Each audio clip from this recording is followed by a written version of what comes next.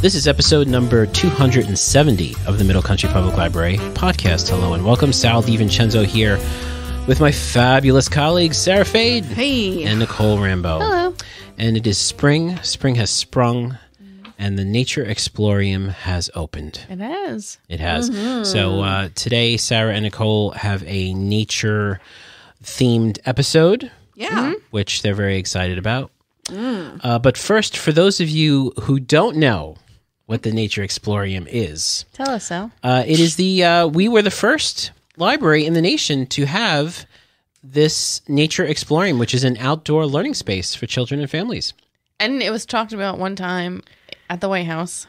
And it was talked about one time at the White House. that we know of. It could have been talked about many times. Multiple times, yes. Do we have video of that?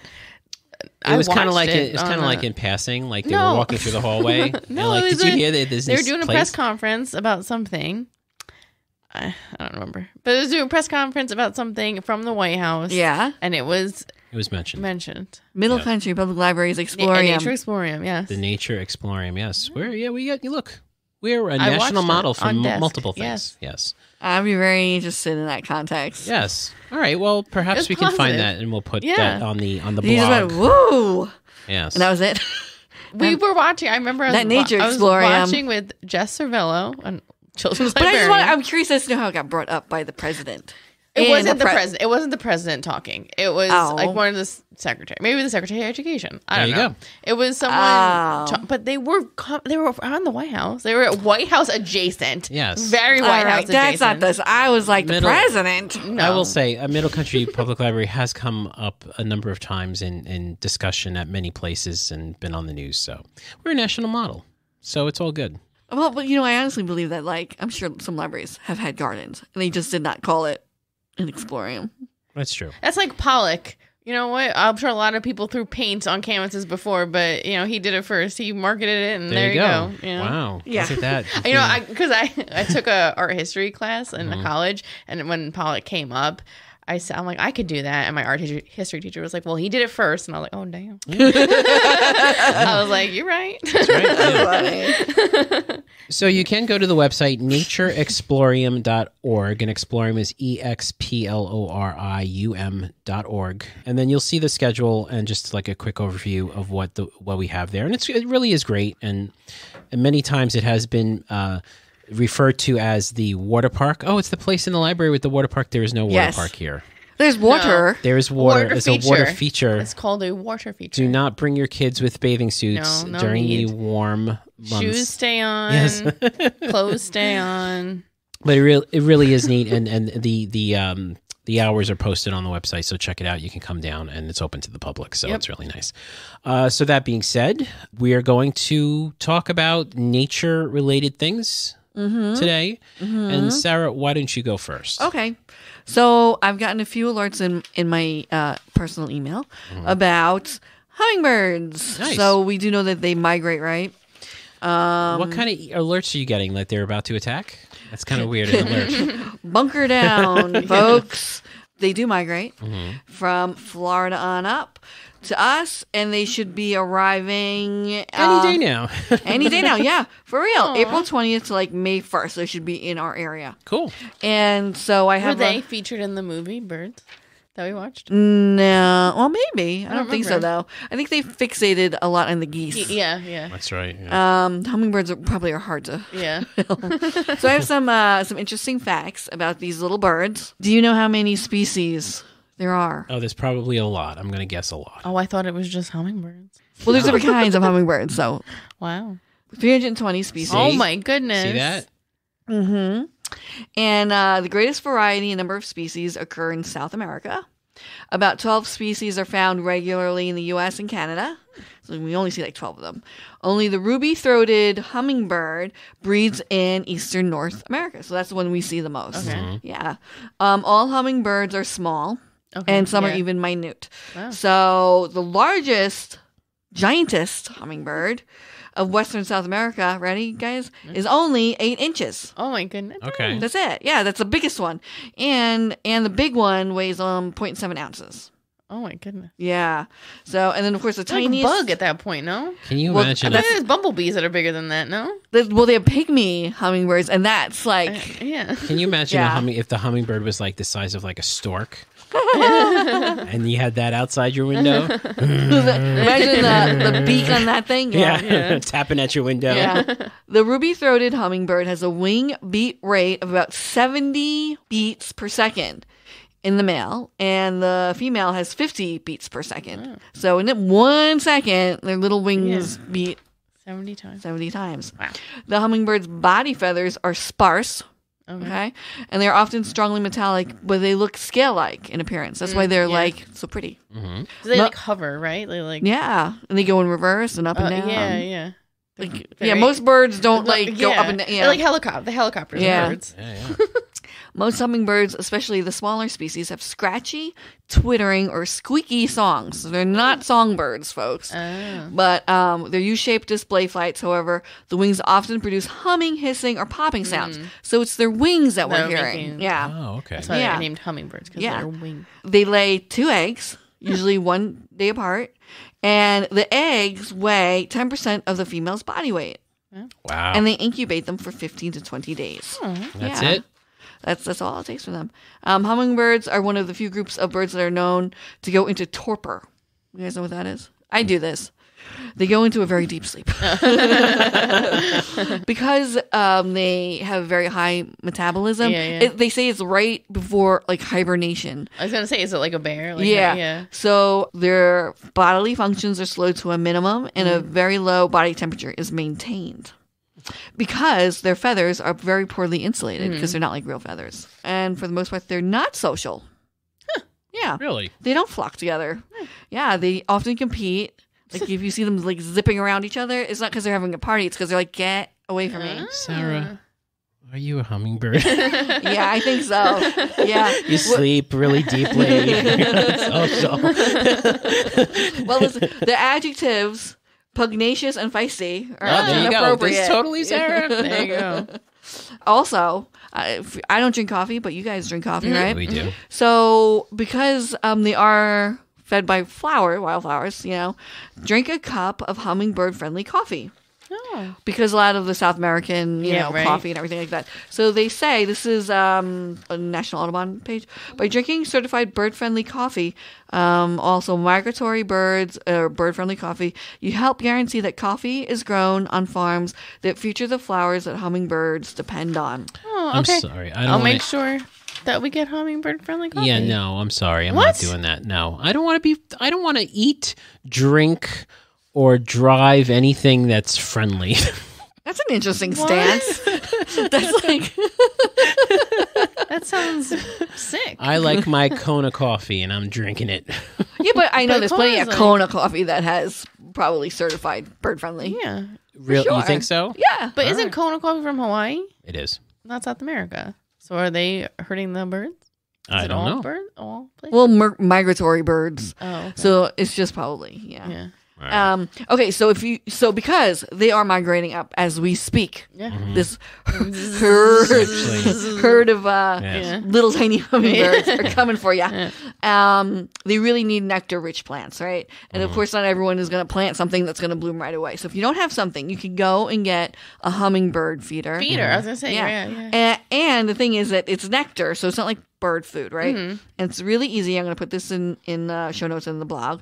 That it's a 1/4 cup white sugar mixed with boiling water, Okay. and that's like it. Easy. Yeah, and I think the one that you buy at the store, though, they put food coloring in. So well, you can they are see it, attracted right? to red. Red, yeah. Yeah.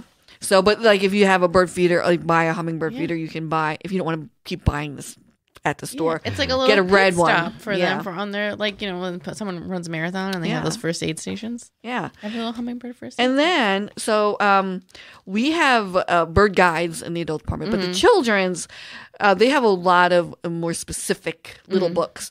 So if you want to know a little bit more about hummingbirds or get some pictures, go to the children's side. Call numbers 598-764.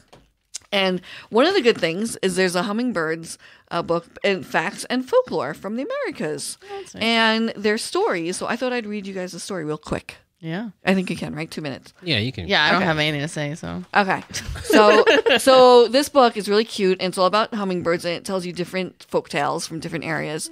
So this is, I didn't choose this one for content. I chose it for brevity. So this is a Taino story, why the hummingbird is attracted to the color red. Oh, good. Yeah, it's how. So, and long ago in the hills, a magnificent waterfall fed a small pool.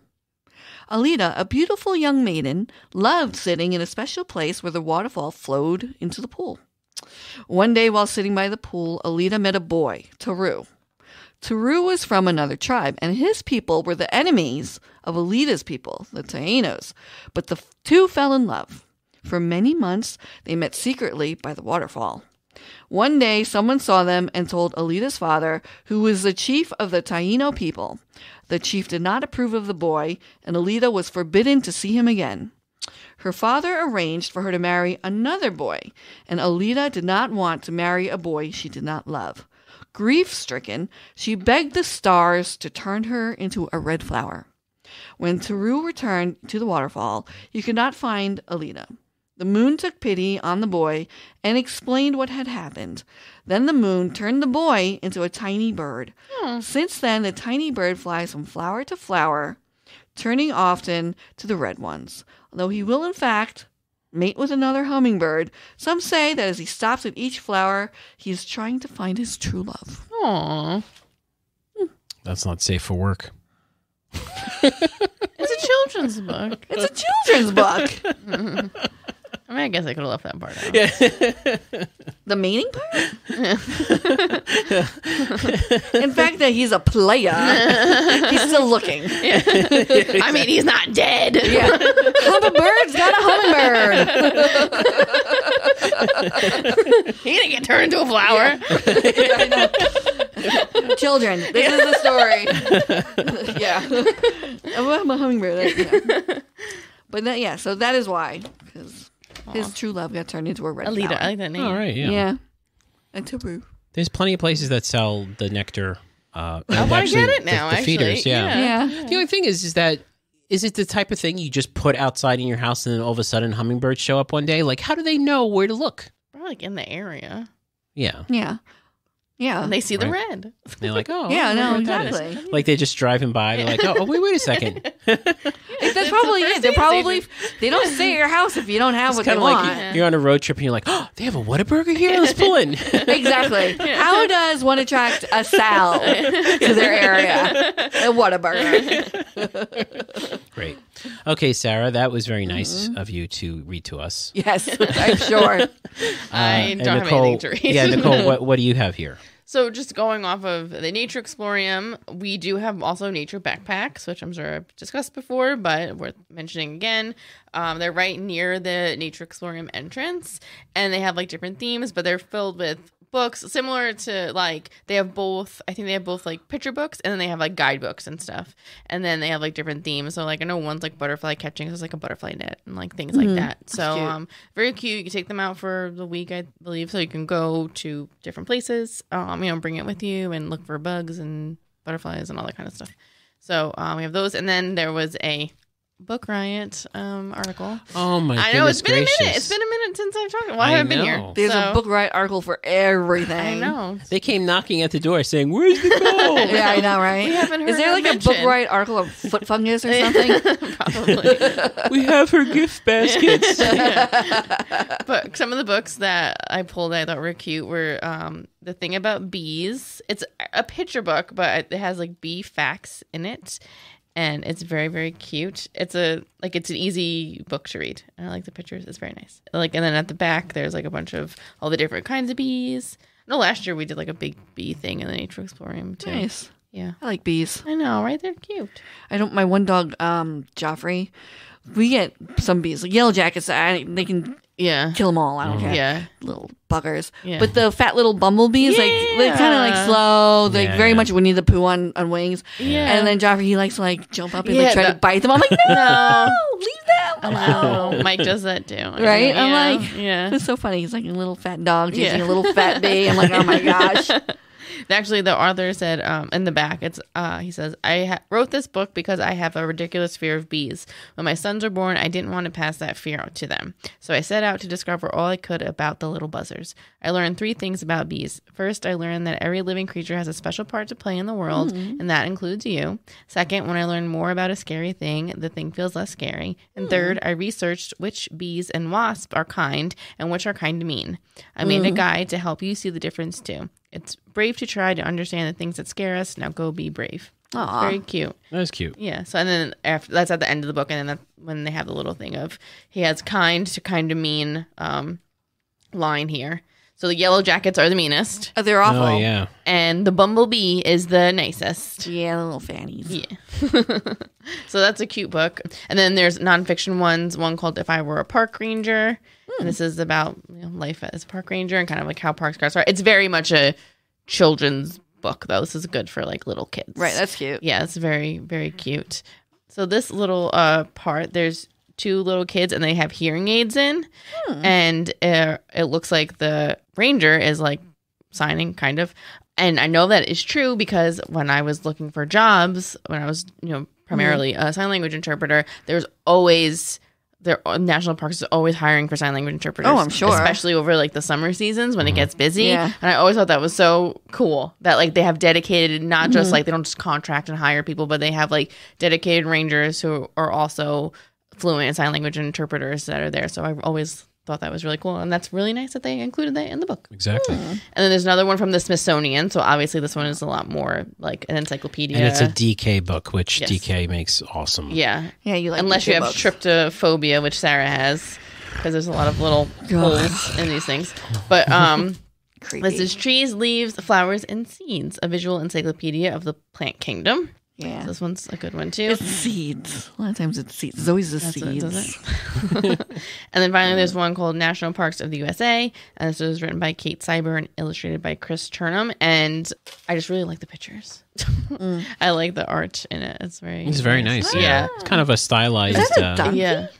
Well, folks, if you want to know if Yeah. I'm looking at a donkey, you're going to have to take out the book. Yeah. But it's a very nice book. It's pretty to look at. But I would say this is for your older, like 6th, 7th grade, like older kids.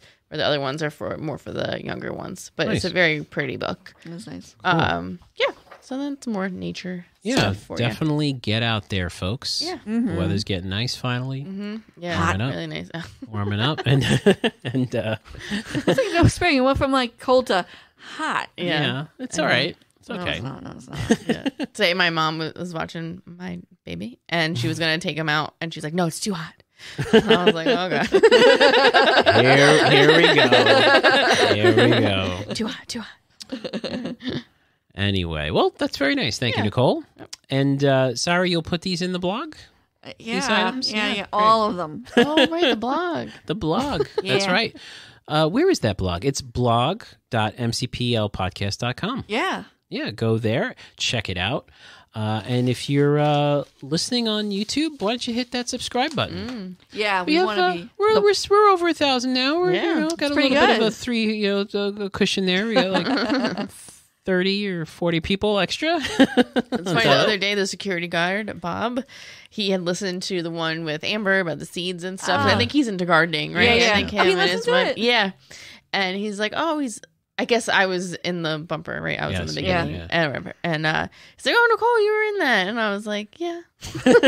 I'm like, every day or every week for 4 years, or I think 4 years. And I was like, 5 oh my years. God. Yeah. I was like, I couldn't, like when I was telling someone else, Yeah. I was like, wow, it's been a long time. It's been a long time. Yeah. Yes. And that's why I want to evolve into something more visual. And that's coming down the road, I think. Yeah. We'll see. Yeah, sure. They're all shaking their heads. See, if this was a video podcast, you know- everyone would see you rolling your eyes and Yeah, shaking your heads. But that TikTok filter, the machine one, you hear about this? Yes. The No. TikTok filter? Because, okay, so normally on filters, you... Will it make us look like models? Yes. Even you, Sal. oh boy, Yes, yeah. it's called Bold Glamour. And it's- I'll do that then. It's not... it's so good when it's on. You're like, I don't look like that, but you don't. No one looks like Yeah. that. Yeah. But it's so good. You're like, I don't. Because I thought I did. And you could put your hand in front of your face, right? Yeah, and it doesn't shift. Yeah. It's like it's body dysmorphia. Yeah. Oh, yeah. I know. Inducing. Yes. Yeah, yeah. Oh, 100%. Yeah. But or I'm so delusional that I'm like, I don't look like that. It's like, no, you don't. But it's good to act like you do. Yeah. Right. Yeah. All right, we'll get that plug in for the cameras. Yeah. Yeah. The bold glamour filter. Yeah. Bold But that's how we glamour. really look, folks. So. Yeah, exactly. Yes. Yes. And you come down to the library and you walk right past us asking for us. And we're like, here we are.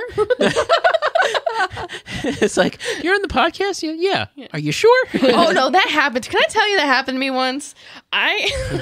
So it was my first like interpreting gigs, back to interpreting, but it was so early in the morning. It was like a factory job, and like it started at like 5, and I didn't know where I was going, what I was doing, so I got there super early. I got there at like 4:30. So obviously I didn't get any sleep. I didn't look like any type of way. I literally just rolled out of bed because I did.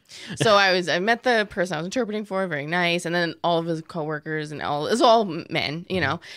The next day, since I knew what to expect, where I was going, I put makeup on, I did my hair, like I looked a little bit nicer. I showed up, and the coworker goes, "Are you the same one from yesterday?" I was like, "Yeah." He's like, "Oh, you look different." I was like, "Oh my God." I was very embarrassed. And like you could see the sheer like shock on his face at how like horrible I looked the day before. I was like, wow. All right. So anyway, it does happen. It does happen. In real life. Yeah. Well, it's coming, folks. So stay tuned for that. If you want to listen to older episodes or read our show notes, visit our website, mcplpodcast.com. So for Sara Fade and Nicole Rambo, I'm Sal DiVincenzo. We'll see you on the next show.